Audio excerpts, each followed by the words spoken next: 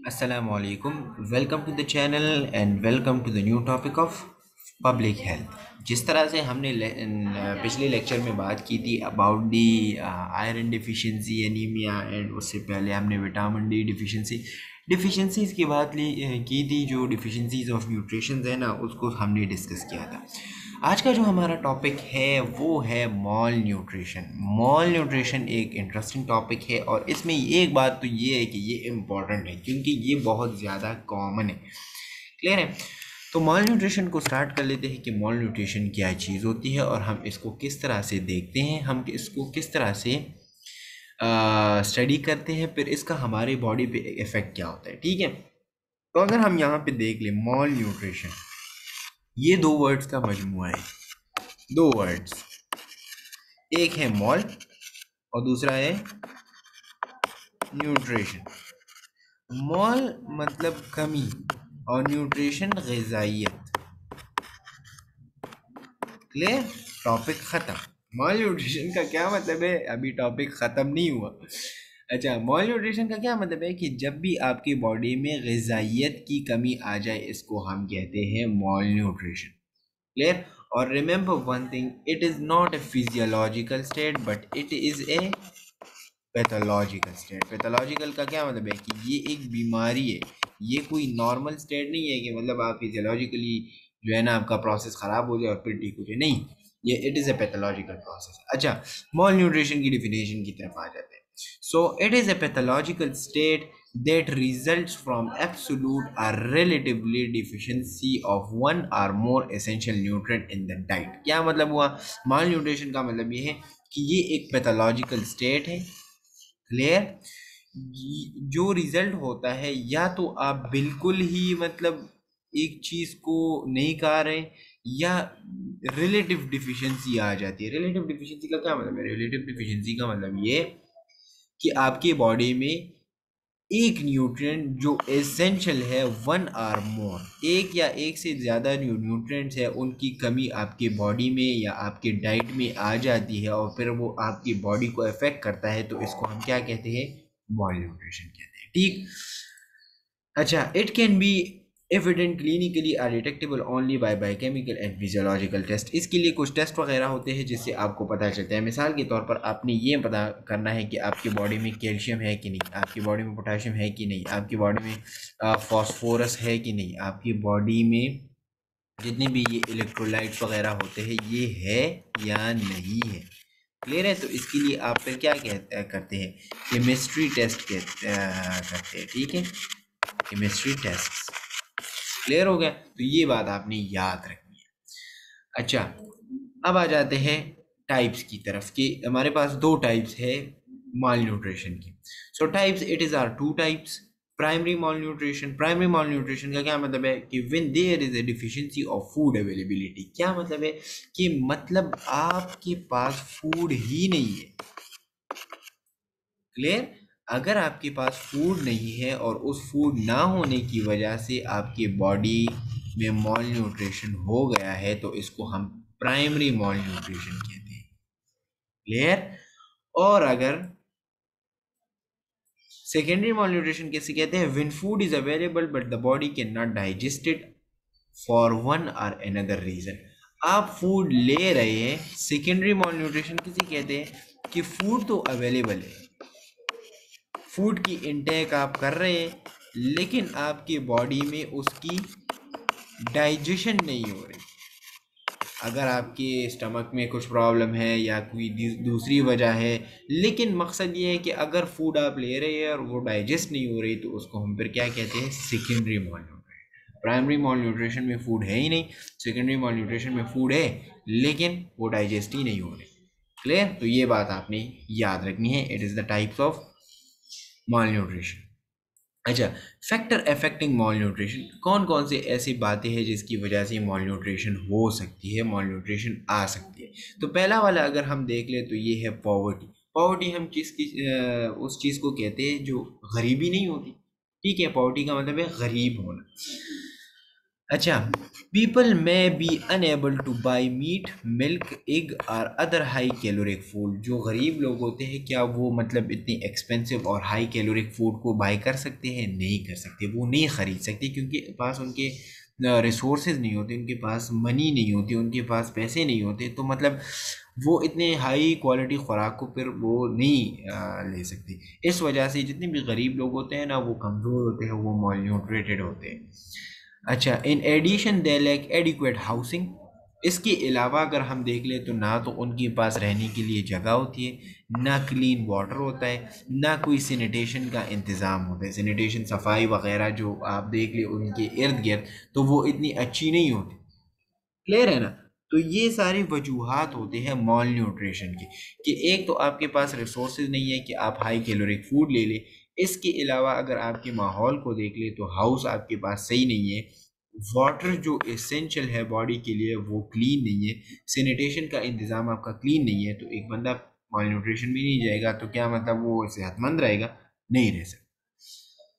अच्छा, all these factor predispose the community of the lower socio economic group to infection and malnutrition। क्या होता है कि जितने भी ये कॉजेज हैं ना कि अनएबल टू बाई मीट या इनएडिक्वेट हाउसिंग, क्लीन वाटर सप्लाई, अगर ये सारे कुछ फैक्टर्स वगैरह है तो इसकी वजह से क्या होता है वो कम्युनिटी, उसको हम लोअर सोशो इकोनॉमिक ग्रुप कहते हैं। लोअर सोशो इकोनॉमिक मतलब क्या है कि उसकी जो इकोनॉमिक हालात है ना, इकोनॉमिक हालात वो ख़राब है, और इस इकोनॉमिक हालात की ख़राबी की वजह से उनको क्या होता है इन्फेक्शन भी हो सकता है क्योंकि माहौल गंदा है तो उसकी वजह से, और ख़ुराक वगैरह ले नहीं सकती तो उसकी वजह से क्या हो सकता है मॉल न्यूट्रिशन हो सकता है। तो poverty is the cause of mall nutrition. अच्छा, इसके अलावा food taboos and culture patterns. Food taboos और कल्चर पैटर्न का क्या मतलब है कि कभी कभार कुछ लोग होते हैं जो एक सोसाइटी होती है, तो कभी कभार इस तरह होता है कि मतलब हमारे माशरे में ये गाना जो है ना ये पसंद नहीं किया जाता, हमारे माशरे में जो है ना, माशरे पे भी डिपेंड करता है, ठीक है। इस तरह से हिंदुज़म में जो है ना मतलब एक ग्रुप ऐसा है कि मतलब वो मीट को खा रहा होता है, दूसरा इस तरह है कि मतलब वो सिर्फ़ और सिर्फ सब्ज़ी खा रहा होता है, तो इन दोनों को नुकसानात हो सकते हैं क्योंकि सब्ज़ी और जो मीट वगैरह ये जो गोश्त वगैरह है इन दोनों के फ़ायदे अपनी अपनी जगह पे, ठीक है। लेकिन इसके अलावा फूड टेबल्स और कल्चर पैटर्न में एक और चीज़ भी है, और वो क्या है अभी मैं आपको यहाँ पे बता देता हूँ। In our male dominant society, the best food like meat, eggs, and fruits are first served to the adult male members of the family, and the leftover are served by the women and children। क्या मतलब है इसका? हमारे माशरे में बदकिस्मती से ये होता है कि जो अच्छा खुराक होता है ना, अच्छा खुराक जो खुराक में गोश्त, एग और फ्रूट्स वगैरह होते हैं, तो हमारे माशरे में मेल डोमिनेंट सोसाइटी है, मेल को ज़्यादा तरजीह दी जाती है। क्लियर है? तो जब मेल को ज़्यादा तरजीह दी जाती है तो अच्छा खुराक भी मेल को ही दिया जाता है, और जब मेल से जो बचा कुचा वो जो रह जाता है ना, तो फिर वो क्या करते हैं वो जो other members of the family है लाइक वुमेन और चिल्ड्रन हो गए, तो वो उनको दिया जाता है।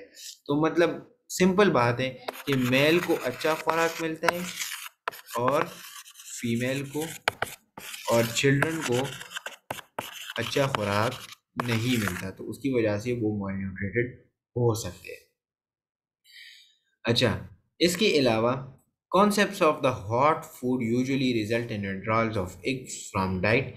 Similarly, the concept of cold food resulting in the withdrawal of banana, rice and citrus fruit from diet leading to malnutrition। क्या मतलब है कि हमारे माशरे में ये भी एक कॉन्सेप्ट है कि ये गर्म खुराक है और ये जो है ना मतलब कूल फूड है, तो इस कॉन्सेप्ट की वजह से भी हम क्या कर लेते हैं कि हॉट फूड जो है ना उसमें हमारे पास एग्स है, तो हम फिर एग्स नहीं खा रहे होते, तो जब हम एग्स नहीं खा रहे होते तो उसकी जो कैलोरीज वगैरह है वो तो हम इंटेक नहीं कर रहे, तो इस वजह से भी। हाँ, अगर मौसम पे डिपेंड करता है, मिसाल के तौर पर गर्मी है, ठीक है, और आप एग्स नहीं खा सकते तो ठीक है ना, लेकिन अगर मौसम सर्द है और एग्स की आपकी बॉडी को ज़रूरत है लेकिन आप ये कह रहे हैं कि नहीं मैं तो गर्म खुराक नहीं कर सकता, तो फिर आपको नुकसान होगा। इसी तरह से अगर हम देख लें कि जो हमारे पास बनाना, राइस और सिट्रस फ्रूट्स वगैरह है, तो ये हमारे पास ये कहते हैं कि ये कूल फूड है, तो इसके बहुत सारे फ़ायदे हैं। अगर हम इसकी इंटेक नहीं करेंगे तो क्या होगा, मॉल न्यूट्रिशन की तरफ जाएंगे। और मैं आपको बताऊं, हमारे माशरे में बहुत सारे लोग जो है ना वो मॉल न्यूट्रिटेड है। अच्छा, इसके अलावा lack of the primary care की जो है ना मतलब वो नहीं होती। अच्छा, repeated infection like diarrhoea, respiratory infection etcetera are the major factors leading to mall nutrition. अगर एक बंदे को रिपीटेडली डायरिया हो रहा है या रिस्पायरेटरी इन्फेक्शन हो रहा है तो उसकी वजह से भी माल न्यूट्रिशन हो सकती है। Lack of medical care result in the vicious circle of infection, malnutrition and further infection। क्या मतलब हुआ कि मतलब मेडिकल केयर नहीं होता, इन्फेक्शन तो हो गया लेकिन उसके लिए मेडिकल केयर का होना भी ज़रूरी है, लेकिन मेडिकल केयर है नहीं। तो अगर मेडिकल केयर नहीं है तो उसकी वजह से क्या हो सकता है, बंदा माल न्यूट्रिशन हो सकता है, बंदा ख़राब हो सकता है। तो ये बात आपने याद रखनी है। अच्छा, लैक ऑफ इम्यूनाइजेशन में हमारे पास क्या है कि जो इम्यूनाइजेशन का क्या मतलब है, वैक्सीनेशन। क्लियर। सो अब यहाँ पे लैक ऑफ इम्यूनाइजेशन का क्या मतलब हुआ, lack of immunisation against common infectious diseases may result in measles, whooping cough, tuberculosis, snatching the energy required as well for well-being of the person, leading to malnutrition। क्या मतलब हुआ इसका, इसका मतलब ये है कि जब आप नॉर्मली जो इम्यूनाइजेशन, जो वैक्सीनेशन है, जो कॉमन इन्फेक्शियस डिजीज़ के ख़िलाफ़ होता है, तो अगर आप वो नहीं करते ना तो आपको मीज़ल्स हो जाता है, वूफिंग कफ हो जाता है, ये सारे डिजीज़ हम आगे डिस्कस करेंगे, और ट्यूबरकुलोसिस होता है। तो जब आपको ये डिजीज़ होता है, हो जाते हैं ना, तो जो डिजीज़ होता है आपकी बॉडी में वो आपकी एनर्जी को स्नैच करता है, मतलब आपसे वो एनर्जी ले लेता है। ठीक है, वो एनर्जी जो आपकी बॉडी के लिए रिक्वायर्ड होती है, तो जब वो बीमारी की वजह से ख़राब हो जाती है तो आप मालन्यूट्रेटेड हो जाते हैं। अच्छा, लैक ऑफ फैमिली प्लानिंग। अच्छा, ये एक बहुत कंट्रोवर्शियल टॉपिक है, लेकिन फिर भी अगर हम देख ले तो family planning is the cause of mall nutrition. अगर ये एक बंदा माने या ना माने, लेकिन family planning is the major cause of the mall nutrition. किस तरह से, अभी यहाँ पे मैं आपको बता देता हूँ। Malnutrition is very common in large poor families where family planning is not practiced। क्या मतलब हुआ, मैं आपको सिंपल एक बात बता देता हूँ। आपने देखा होगा ये जो मतलब देहात साइड होते हैं ना, तो वहाँ पे बच्चे जो है ना वो क्या कर रहे होते हैं, वो बग़ैर शलवार कमीज़ के फिर रहे होते हैं।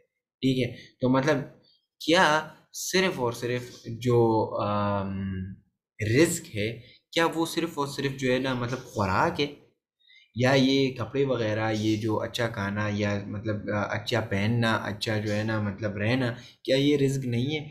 तो बात असल में ये है कि पुअर फैमिलीज जो है ना वो फैमिली प्लानिंग को प्रैक्टिस नहीं करते। तो आपने देखा होगा पुअर फैमिलीज होते हैं, उनके जो है ना 8-8 और 9-9 बच्चे होते हैं, फिर ना तो उनकी वो तरबियत कर पाते हैं और ना ही उनको अच्छा खुराक दे पाते हैं।